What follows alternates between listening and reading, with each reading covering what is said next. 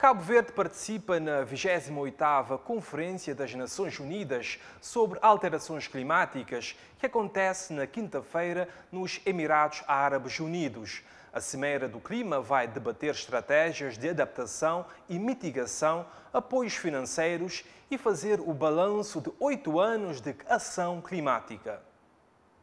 Entre 30 de novembro a 2 de dezembro, os Emirados Árabes Unidos, um dos principais produtores de petróleo, acolhem a 28ª Conferência das Nações Unidas sobre Alterações Climáticas.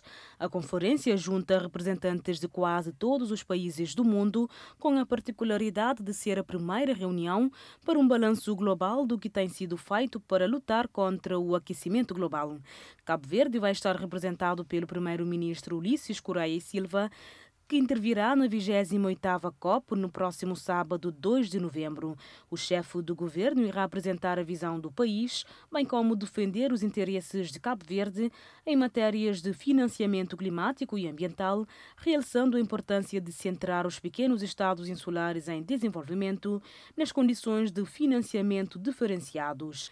De acordo com a nota do governo, o primeiro-ministro irá participar também num evento paralelo sobre transformar o financiamento climático organizado por Portugal, onde irá assinar uma adenda ao acordo climático e ambiental.